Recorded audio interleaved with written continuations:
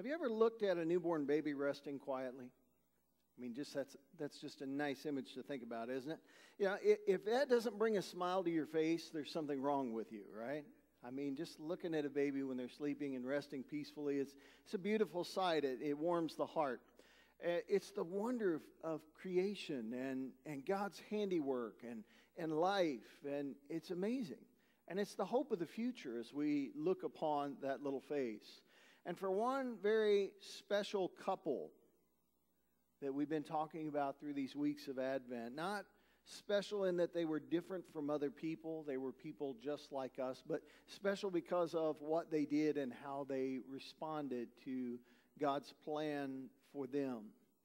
But this couple, looking on the face of a newborn, beheld something even a little more, maybe, than what we have before. Take a look at a video this morning as we get started.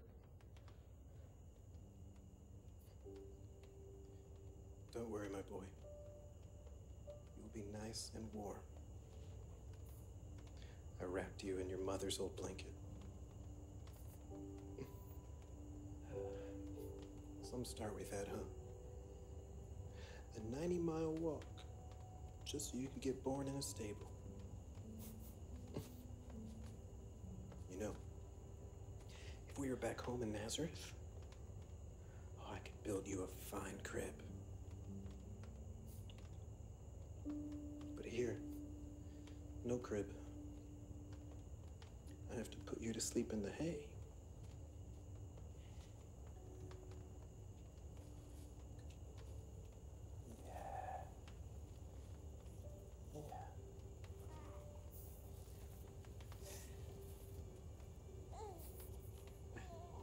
You know, I had my own visit from an angel. And to write it down so I wouldn't forget what it said. Joseph, son of David, fear not to take Mary for your wife. For what is conceived in her is from the Holy Spirit. She will bear a son, and you shall call his name Jesus. And he will save the people from their sins. Did you hear that? You will save us from our sins. You are the Messiah. And I've been chosen to be the Messiah's papa. I do not know how it will happen, but I'm done doubting. I want to tell you how happy that you make me. No, it's more than happiness. It's, what did the shepherds say the angels told them? They bring good news, great joy. Yes, that's what it is. It's joy. That's what you bring.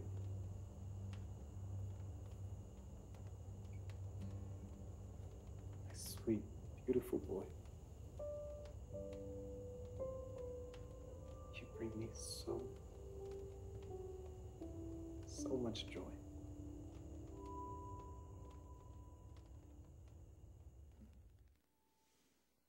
Joy. While we might be inclined to think of joy as being free from difficulties and struggles and having a smooth path before us, real joy is something that we can hold on to even in times of difficulty, even through the hard times. And the message that the angels declared in the sky over Bethlehem was indeed good news of great joy for all people. It didn't mean that all the difficulties and the struggles were over yet, but it is something that we can hold on to, knowing that the days of hard times will cease. And in the meantime, the joy is in the promise and in obedience, in our obedience to the plan that God has. Once more, I want to read you our passage this morning, Matthew chapter 1, verses 18 to 25. It says, "This is how the birth of Jesus the Messiah came about. His mother Mary was pledged to be married to Joseph, but before they came together, she was found to be pregnant through the Holy Spirit. Because Joseph, her husband, was faithful to the law, a righteous man, and did not want to expose her to public disgrace, he had in mind to divorce her quietly. But after he had considered this, an angel of the Lord appeared to him in a dream and said, 'Joseph, son of David, do not be afraid to take Mary home as your wife, because what is conceived in her is from the Holy Spirit. And she will give birth to a son, and you are to give him the name Jesus, because he will save his people from their sins.' All this took place to fulfill what the Lord had said through the prophet, 'The virgin will conceive and give birth to a son, and they will call him Emmanuel,' which means God with us. And when Joseph woke up, he did what the angel of the Lord had commanded him, and he took Mary home as his wife. But he did not consummate their marriage until she gave birth to a son, and he gave him the name Jesus, just as he had been instructed to do." You know, before sonograms made it possible for expectant fathers to be aware of whether they would be welcoming a bouncing baby boy or rather a little girl into the world, it seems that God decided to get in on the gender reveal party in his own unique way, in his own supernatural way. Before the angels had shouted and sung their joyous songs of glory to God in the highest above the shepherds in the fields that night, he had sent an angel by way of a dream to the man who would hold the honor of being Jesus' earthly dad. I can't imagine that. It's a heavy enough thing just to be a dad, but to think you're going to be Jesus' dad. I mean, wow. What a thing to that. But God chose to intervene in this situation a little early and begin to speak and let him know what was going on. And so the message came to this man during a time when he was doing what many dads, it seems, never get quite enough time to do. He was sleeping, right? And so it comes to him in the dream and begins to speak to him. And Scripture doesn't record any exploding halos filled with blue powder to celebrate the occasion as we might think of today. But Matthew's gospel captures the moment when Joseph heard the news. It's a boy. It's a boy. And from that moment forward, Joseph knew that he was going to have a son. And he knew it was a special assignment straight from the hand of God. Something unique, something different, something very weighty. And you know, I do think Mary and Joseph were special people. Again, not in the sense that they were different from us. They were people just like us, experiencing life much the way that we do. But they were special people in the way that they responded to God. You know, Krista and the kids did a great job last week presenting God's love for us and kind of Mary's perspective of the story in that as well. But this morning we're going to take a look at Joseph's perspective, because Joseph was not chosen by God because of chance, but he as well was a part of this story and this purpose, and there are things we can learn from his role in this. You know, he speaks of joy, and in this video he reflected on the joy, and we can probably identify with the joy of a newborn baby. You know, all of us who've been parents and had the opportunity to hold that child in our arms, there is an unspeakable joy in that moment. I mean, you never want it to end, and everything else just doesn't matter. And he talks about the joy, and so we want to talk about that this morning, the real joy that begins in faith. You know, joy and happiness are not the same thing. We've talked about this before. Many people might think so, but joy and happiness are not the same thing. And there are those who will mistakenly or maybe even intentionally trade lasting joy for momentary happiness. Because joy may have elements of delayed gratification, though it requires faith. It's something sometimes we have to hold on and wait for and persist in pursuing. Now, Joseph and Mary as well were people of faith, no doubt. They had to be. People of pretty deep faith, I think, in what God asked them to do. You know, many of us don't necessarily want to pray and ask what God wants us to do because we're afraid He might send us to Africa, right? You know, the prayers we pray may not be that on that line of, God, where would you really like me to go? What would you really like me to do? Our prayers are more probably like, God, here's what I'd like to do. Could you bless that for me? You know, could you send me this way? But they were people of faith. God shows up on their scene and begins to speak to them and say, hey, I've got a plan, and you're part of it, and this is the purpose I want you to fulfill in this. At the same time, while they were people of faith and ready to respond to what God was doing, they needed something to face what was ahead.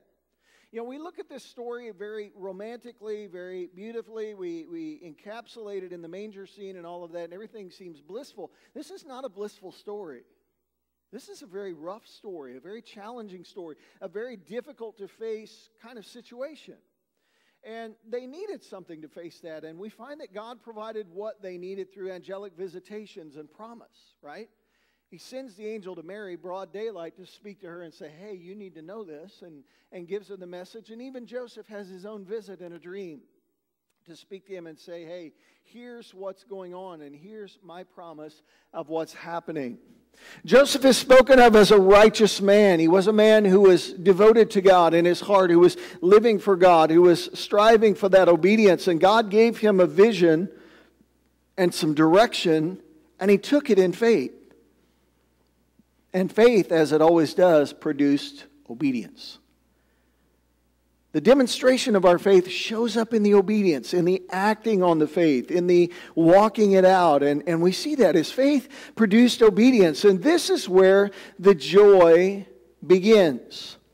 Jesus would later say, 30-some years later, when he's grown and engaging in his earthly ministry, in John chapter 15, verse 9 and following, we read, as he was saying, as the Father has loved me, so have I loved you. Now remain in my love. If you obey my commands, you will remain in my love, just as I have obeyed my Father's commands and remain in his love. I have told you this so that my joy may be in you and that your joy may be complete. The joy is in the obedience, in the faith, and in that obedience that walks out that faith. And we too must be a people of faith to make the journey that God has laid out for us. The path that's before our feet, the steps that we are called to walk in. But in faith and obedience, there is joy. In fact, there is no more secure place to be, no more contented place to be than to be in the middle of God's will. There are times when it seems like everything is out of control and we're in a panic and we're just kind of scrambling around trying to figure out what to do next. And sometimes it's not even that bad, the craziness going on around us. And yet you can find someone who just knows that God has spoken and they've gotten on this path to be where God wants me to be right now. And even when everything else seems to blow up around them, they can be calm and cool and collected in that moment because there is no better place to be than where God has spoken and what he's directed us to do. And so the joy and the peace and the contentment can be there even in the middle of all the other things going on around us. Some of the difference between the happiness and the joy comes from the inside. The happiness we try to make happen from the outside. But it begins in the faith, and the faith plays out in the obedience. Something else we see in Joseph in this story is that the real joy is anchored in hope. As I said before, the promise of joy was not a promise that the difficulties have all ended. Hey, it's time to be joyful because all your troubles are over. Bliss from here on out. No worries, no concerns. That was not the promise. In fact, we know there are still many struggles before us. But when the troubles do come, it's hope that keeps us steady, and that hope is built on trust in the one that we have the relationship with. Now again, I think Joseph and Mary as well were very courageous people. Very courageous people to face what they faced, to walk through what God had asked them to walk through, to go through the circumstances this put them in. They were very courageous people. I don't know if you've thought about it before, but think of the response that they faced from family and friends. These two young people who have been people trying to pursue God in their life. For Mary, all of a sudden, here she is on the eve of getting married and everything going the way it's supposed to go for a young Jewish girl. And now all of a sudden she's pregnant. And she's got to try to explain to her family and friends, oh no, it's okay, this is from God. You know, you can imagine the situation this puts her in, right? All of a sudden everybody's like, oh, I thought so much better of her, you know. Never would have expected that from her. It's such a shame. You know, what a waste. What a lost opportunity. What she was going to face in the challenge of that. And I mean, it was actually even more than that. Not just the reputation, not just the thoughts. She was literally in danger of being stoned to death, right? Well, it's obvious that you've engaged in fornication. According to the law, you should be put to death. You should be stoned to death. They could take her out to the edge of the city and throw the rocks. Joseph was in that as well, because that's where Joseph gets in that spot. As much as he loves her, if he attaches himself to her, he's just as guilty, facing the same possibility, the same opportunity. These were courageous people. This was not just the blissful scene that we might imagine. There was some real wrestling to go on here. There was some challenge in what was before them. And so they're facing great challenges in that. God's favor, we find in this, may not be seen as such by others. You know, Mary responded when the angel came to her, she saw the blessing and praised the Lord, and may it be to your servant as you've said. And even Joseph seems to respond with that kind of fervor. God, if this is what you want, it's a blessing. But you know what? People around us may not always see the blessing in what God has laid out. In fact, they may look at us and say, dude, you're nuts. This is foolishness. This is crazy. Why would you do that? Why would you go that direction? Are you a religious fanatic? What is the deal? They may see it as shame in what you go through, the hardship, because the picture isn't clear for others yet. So God's favor may be a little bit of a challenge. You know, when we read about Mary's story, it says that she went away for a while. Maybe this was why, when she went to visit Elizabeth. You know, she just needed to get out of town, get away from there.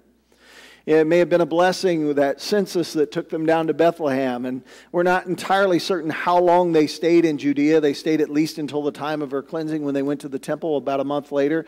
We don't know how long it was before the Magi came to the house, but maybe that was part of why they stayed in Judea too. It was easier to be away from what they had come out of and the way they were looked at, rather than going back home with that new baby at that time. Difficult things to face. And yet in the middle of that, I think their joy was very full. I love this video this morning and that portrayal. You know, we don't see much of Joseph. We don't hear quite as much about him in the narrative in Scripture. And we don't see him portrayed as much maybe in the stories. But I like to think that's probably how it was.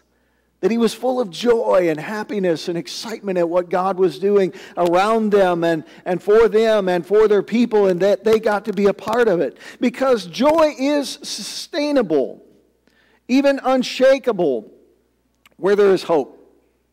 Where there is hope.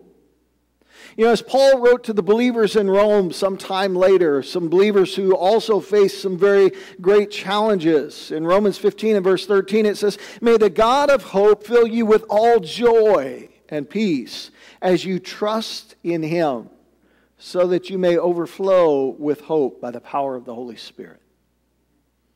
The connection is there between the hope and the joy in what God is doing. God's plan requires hope and courage for us as well. Following after Jesus is not for sissies. Okay, people want to play it out that way sometimes. Well, that Jesus stuff, that's just a crutch and you must be weak and you need all of that. No, it's tough following Jesus. Jesus was tough, and following that road is tough. It's not for the weak. And so they were courageous as they followed after Him, but it was spawned out of the hope they had in what God had promised, and their trust was in that promise, that it would not be broken, because they knew that the one they were trusting was trustworthy. Trustworthy. And so it might seem like foolishness to others, but they were hanging on to it. And they were going to be obedient to the very last step of whatever they were asked to do. You can go on in Matthew, and we find two other occasions God comes and speaks to Joseph by an angelic vision that he has and gives him instruction. And at each point, Joseph is obedient. I mean, in the moment.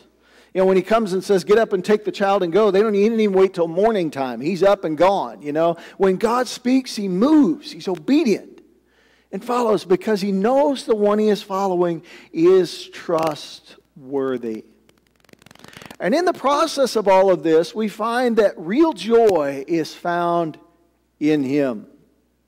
You know, part of the elusiveness of joy is the way that we pursue it. Joy will not be found by pursuing it, but only when we're pursuing Him. It's another one of those big differences between joy and happiness. We're surrounded by people today that are trying to find happiness. That's their whole pursuit in life. I want to find happiness. You know, I want to have a good job. I want to have the spouse. I want to have the kids. I want to have the opportunities. I want to do this, this, this, and this because I want to be happy.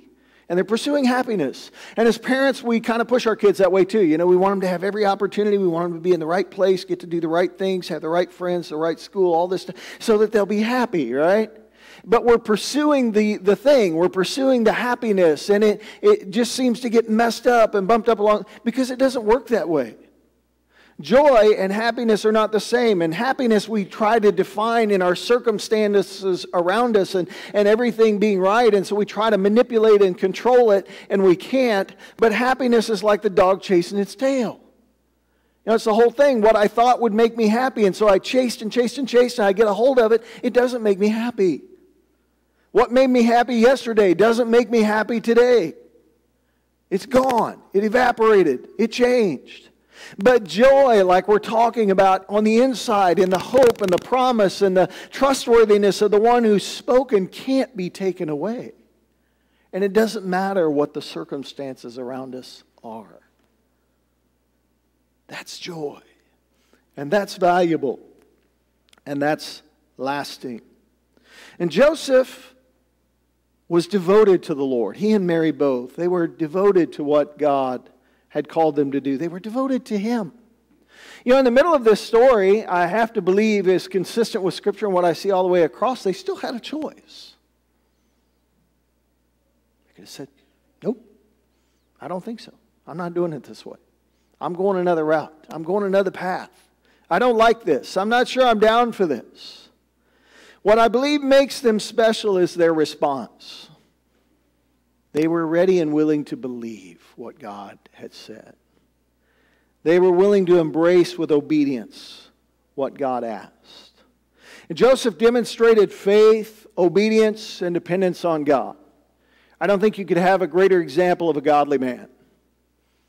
Society tells us a man is independent and takes care of himself, and he's tough and he forces his way through. But here we see a man who indeed was tough, but in a very different way. He demonstrated faith and obedience to God and a dependence on God to get him through what He'd called on him to do. That's manliness. And he was great at it. And I think God chose him for a reason. Again, I couldn't imagine the overwhelming task of saying, you're going to be the father to the Son of God. And yet Joseph embraced it. And he took care of him. And he protected him. And he raised him. And he trained him. And invested in him. And it all went the way that God had planned for it to. But the joy is found when we're not really looking for it. Because the joy is in Him. Romans 14:17 puts it this way. It says, for the kingdom of God is righteousness, peace, and joy in the Holy Spirit. When we come into the kingdom, when we walk in that relationship with Him, it's part of what it means to be His. It is righteousness, His righteousness given to us. Peace, because the separation from Him is gone. The anxiety is gone. And it's joy in the Holy Spirit. That satisfying, lingering joy. There is a course marked out for us, that path before our feet, and we still have a choice as well. Whether we'll walk that path in obedience. Whether we'll have faith to believe in what God has said, be obedient to it, and depend on Him to see us through and to accomplish what He's asked. But it takes more than a halfway, think so, try it out kind of thing. You know, when we get to the end of the book in Revelations 2 and 3, as Jesus is speaking to the churches, as John writes, He makes 7 promises to the one who overcomes. The things that God has promised to the one who overcomes. What we're hoping for. And while we don't ever go in our own strength, it's not about, well, you need to be up to this and you just got to set your mind to it and you got to do it. We don't do it in our own strength, but we do have to make up our own mind. To act on that faith and be devoted to the one who's worthy of that trust and devotion. And His joy follows. His joy follows. And that's why we read those strange things in Scripture. Like when someone like James, the Lord's brother, when Mary and Joseph did get the opportunity to have their own children together after that, why someone like James can say, "Consider it pure joy, my brothers, whenever you face trials of many kinds, knowing that the testing of your faith works patience, and patience will have its perfect work in transforming us." So that joy is there, even in the difficulty. And I think Mary and Joseph, they went through some tough stuff. You know, the trip they made, the things they had to face with people around them. You know, they get to Bethlehem and there's no room, and it's like, really, God? Couldn't you even have gotten a reservation in advance, you know? And yet it was all God's plan. I think they had joy in the middle of those things. I think they knew God was with them. I think they were savoring the moments. We read how Mary was treasuring up these things in her heart, and I think Joseph was too, in the moments that God had given them. You know, the message of the angels was good news of great joy. It was about a Savior. His joy comes to us. And with faith and hope, we find our joy in Him. And the joy of a Father, both on earth and in heaven, remains more than we can possibly imagine at Christmas. But we can rest assured the hopes and fears of all the years that we heard about in the song are still met in Jesus, because He still saves. He's still the hope and the answer. He's still life for us. It's the transforming power of what He's done. And it's still His joy to do so today. In fact, we're going to get to celebrate today in baptism. And I can't think of a greater gift to give back to Jesus on His birthday than to see somebody's life given over to Him in baptism. Someone stepping across the line to say, "Thank you, Lord, for what you've done for me. My life belongs to you." So may the joy of Advent be yours this Christmas season, the real and lasting joy. Even in Christmas, we can be distracted by the happiness, right? Got to find the right gift. Got to have the decorations just right. What about the meal? You know, we got to arrange the event. No. The joy is not in the external things. The joy is in what He's done as He comes to reside in us. And we find that joy this Advent season. Would you stand with me? I want to pray with you this morning. Like I said, we're going to celebrate in just a few moments in baptism. And we've got a couple more songs to sing. We're going to go to our response time. And ask that the Holy Spirit would speak to us this morning. Each one of us where we're at. If you're here this morning and you have a need and you want prayer today, this is the time to step out during this next song. Come to the front. We'll meet you at either side of the front. The Scripture says we'll anoint you with oil. We'll pray over you, pray with you. Let's just look to Him right now. Father, we thank You for the privilege to be in Your house today, and we thank You for this wonderful Advent season. Lord, as we celebrate Your coming and being Emmanuel, God with us, to show us the way, to be the sacrifice for our sins, to open up the door for us. Lord, Advent is just a reminder to us that we look to Your promise to come back again as King of Kings and Lord of Lords. Lord, that the peace that You promised, the full and lasting eternal peace, is coming as well, Lord, when all things are finished. We're in that time of waiting in the now and the not yet, and we have that joy and peace on the inside, but we still go through the struggles on the outside. Sometimes we get frustrated and we feel like quitting. It's like, God, are You ever going to fix it? And we know Your word promises that You are. As You come back as King of Kings and Lord of Lords to restore all things. And Lord, may we be reminded it's only because of Your patience for those who've not heard or accepted the message yet. And so, Lord, especially in this time of the year when we have the opportunity, may we be ambassadors to declare that message of hope and joy and peace that we have in You. Lord, I don't know what everybody's time leading up to Christmas has been like. It's been a little bit of a short season this year, the way the dates have fallen, and some people feel pushed and pressured and trying to get things done. Lord, may we be reminded to slow down and celebrate what's been given to us. May we enjoy our families and our friends and bless them. And may we be refreshed in You. We thank You for it. In Jesus' name, amen.